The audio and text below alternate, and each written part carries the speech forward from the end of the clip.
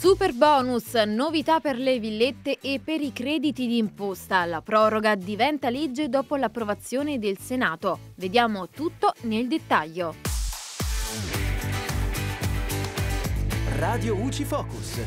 Ciao amici di RadioUCI, io sono Giulia e in questo Focus Fisco ci occupiamo di superbonus al 110% perché il Senato ha approvato il decreto con le misure già precedentemente anticipate dal Ministero dell'Economia con il comunicato stampa numero 51.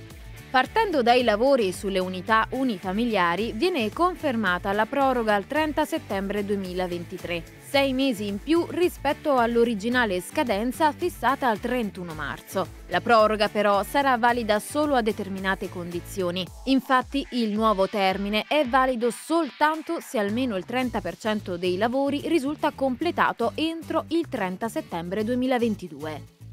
Il nuovo decreto salva poi le cessioni dello scorso anno, ma non senza conseguenze. Infatti, dal 1 aprile è prevista una sanzione di 250 euro. Poi, come aveva già anticipato il MEF, viene ampliato l'utilizzo della remissione in bonus per l'invio della comunicazione di cessione del credito, inizialmente fissato al 31 marzo 2023. Ora invece ci sarà tempo fino al 30 novembre, ma solo se la cessione è eseguita a favore di banche e intermediari finanziari che risultano iscritti all'albo, società appartenenti ad un gruppo bancario iscritto al relativo albo, imprese di assicurazione autorizzate a operare in Italia.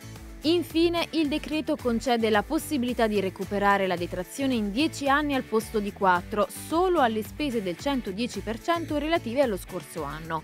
Molto importante da sapere è che l'opzione per l'allungamento è irrevocabile e deve essere necessariamente esercitata nella dichiarazione 2024, stando dunque fermi un anno. In caso contrario si perde la possibilità.